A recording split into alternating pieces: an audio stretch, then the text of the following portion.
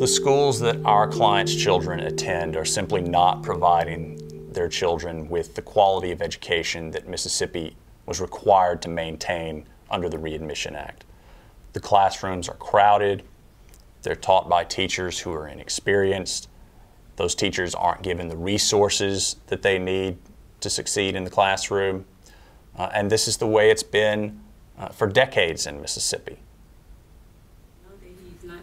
These buildings are dark, they're gloomy. One of our clients described it like a jail. Paint peels off the walls.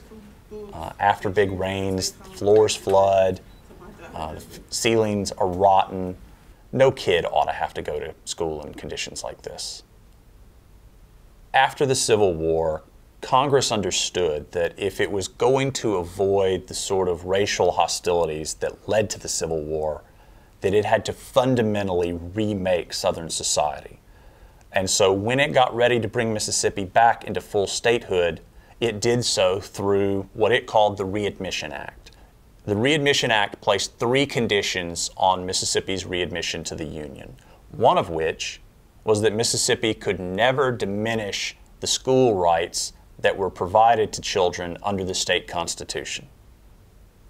Now, at the time, Mississippi afforded school children a broad array of rights, and if those rights were still on the books, it would be one of the broadest guarantees of public education anywhere in America, even in the 21st century.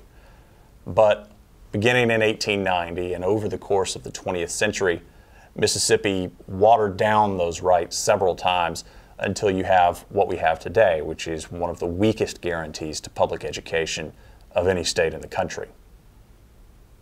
Now, in this case, 2 of our clients send their children to Raines Elementary School in Jackson.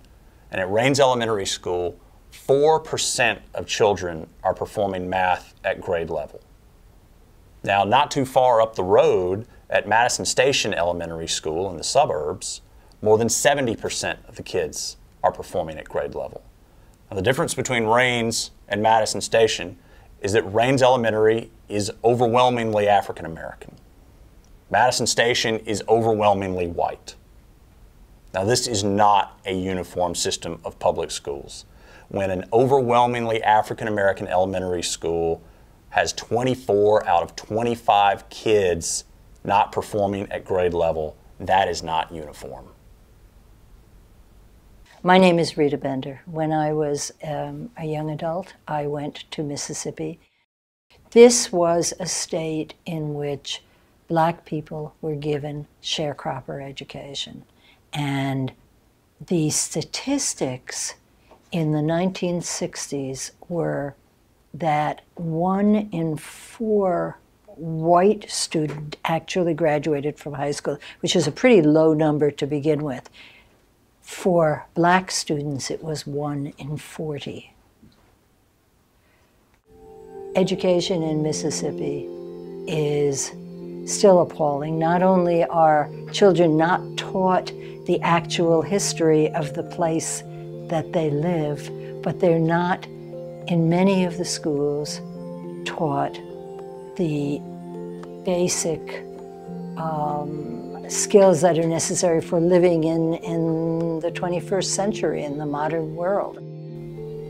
We're asking the United States District Court for the Southern District of Mississippi to declare that Mississippi remains under the legal obligations that it kept in 1870 when it was readmitted to the Union, and to reaffirm that Mississippi still has to provide its school children with a uniform system of public schools.